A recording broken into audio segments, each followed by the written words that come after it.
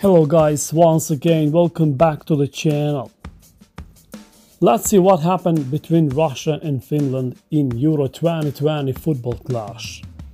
As the BBC has refused to show footage of Russian star Mario Fernandes, who is being treated following fan backlash over the transmission of Christian Eriksen football star and his cardiac arrest.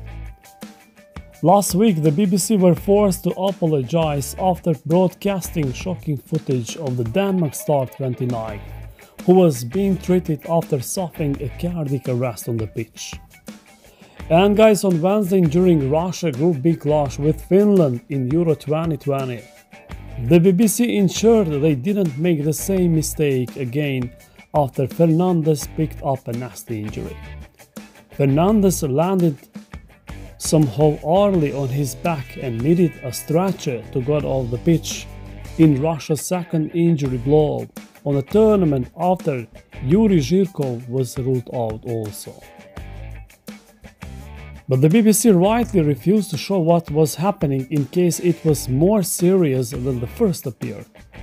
Finland ace Yuri Zhirkov also sparked fears after he collided with the post before taking a boot to the face while clearing his lines, but quickly got to his feet. Eriksen collapsed to the turf after 40 minutes of his side game against Finland last week, and medics rushed to perform CPR and even used a defibrillator to save his life, with the Denmark team doctor Morten Boesen admitting that Inter Milan star had gone at one point. But he is now better, and we hope that this Russian star will soon get better. And guys, this was in order to inform you about this football injury, and we have the images that you can see what happened on the pitch. Thank you for watching guys, don't forget to subscribe the channel and to like the video.